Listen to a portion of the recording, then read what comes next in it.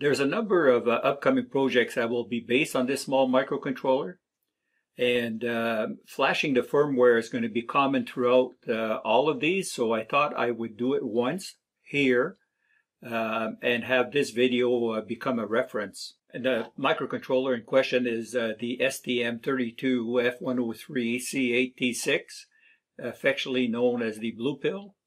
You've heard me sing the praises of this board before, and rightfully so.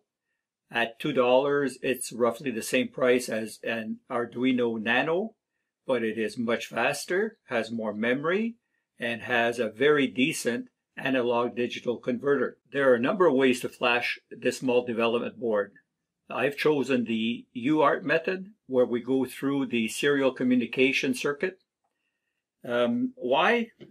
Because it's made easy. For one thing, you don't need any real special equipment. This $2 USB to TTL cable, which can be found for about $2 on eBay or AliExpress. That's all you need.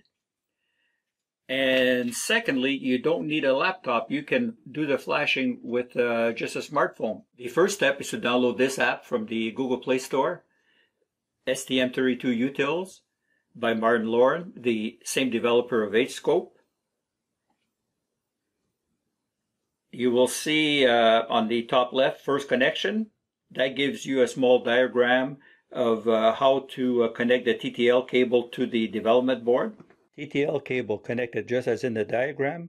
Bootloader jumper moved over to boot 1. Once a process is completed, that jumper has to go back to boot 0.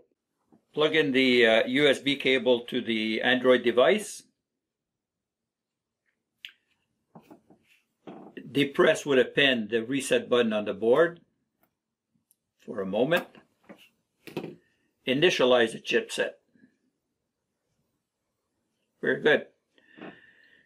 Now, the free version of this app will allow you to flash any firmware that is in the internal library, as well as any firmware that you may have stored on your device. So the blue cube at the top is the library. We'll scroll through there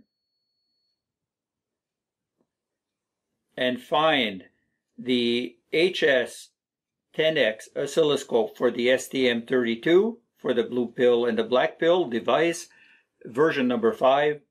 This is the example that we'll use in this video. We're going to flash that firmware onto the microcontroller. All we have to do at this stage is say flash firmware. Doesn't take very long. Memory write started. Memory write is okay. Firmware is running. At this point, you unplug the USB cable.